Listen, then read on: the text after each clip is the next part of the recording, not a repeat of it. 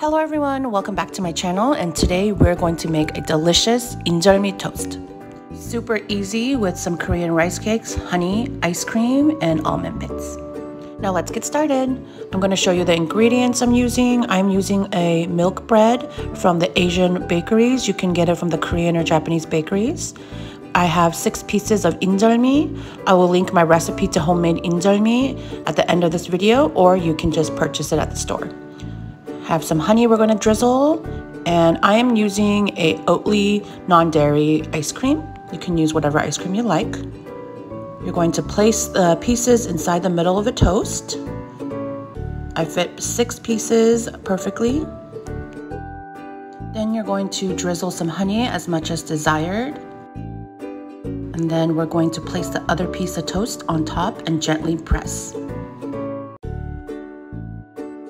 I don't have a waffle maker or a waffle press, so I'm going to use my air fryer oven combo.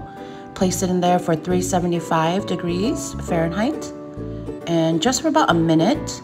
I put mine for 1 minute and 30 seconds until nice and golden brown. I'm going to cut mine into triangles.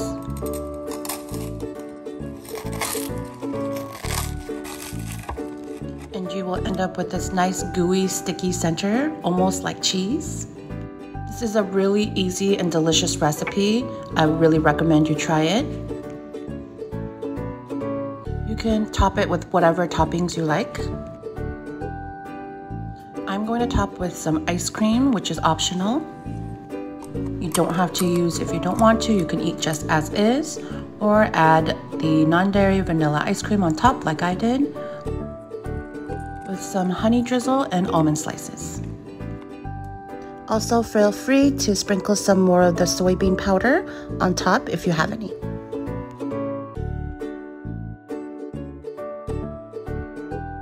I hope you guys enjoyed that recipe, and I'll see you next time.